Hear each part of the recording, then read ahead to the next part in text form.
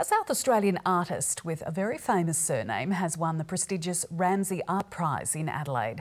Vincent Namatjira is the great-grandson of acclaimed watercolour artist Albert Namatjira, but the 36-year-old is forging his own path.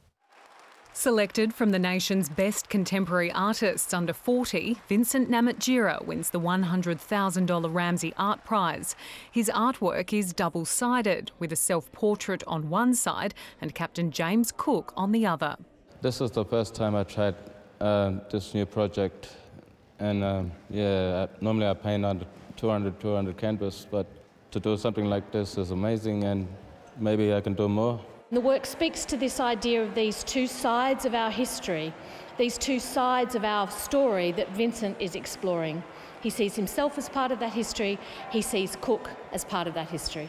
Vincent Namatjira is based in the APY lands in South Australia's far north. His portraits offer a wry take on the politics of history, power and leadership, and often feature world leaders including Donald Trump and the Queen. These people that I look on to like as leaders, world leaders, and to us Indigenous people, we need leaders for our people also. Vincent's winning work will be displayed across the gallery from his great-grandfather Albert's, but Vincent didn't always know he was a Namatjira.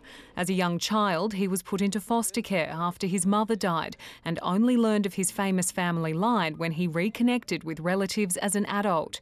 Artistically, he's determined to forge his own path. For me, to paint the way I paint instead of the Namatjira style is pushing things forward. The 23 finalists were incredibly varied and included this work by Julia DeVille of a giraffe that died at the Adelaide Zoo 35 years ago. It's been covered with gems, including the engagement ring her ex-husband gave her. Alina Eacott, ABC News, Adelaide.